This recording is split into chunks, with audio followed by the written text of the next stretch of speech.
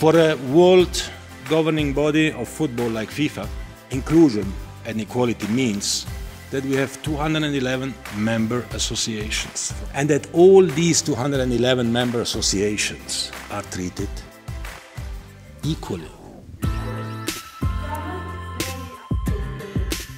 I want to be a voice for the people. I want to make sure that so many other girls out there in the world have equal opportunities, because football is more than just a game.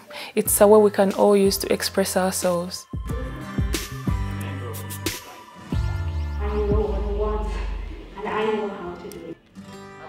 I think when you include everyone, then you have less problems. To me, just being in the game is worth more than anything, because I've learned so much from the playing field. If it wasn't for sport, I don't think I would be sitting here today. I think I have a good consensus of where I would be, behind somebody's prison or 6 feet under.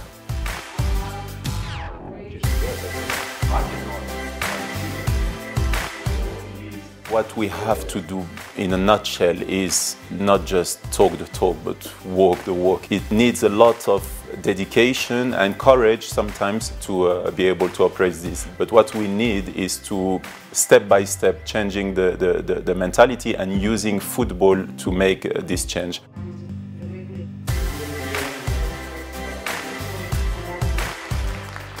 Ensuring that a FIFA World Cup is free of discrimination and open to all is a priority.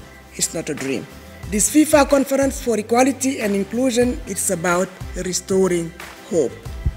You can count on us to keep raising our voices and to keep passing it on. Thank you so much.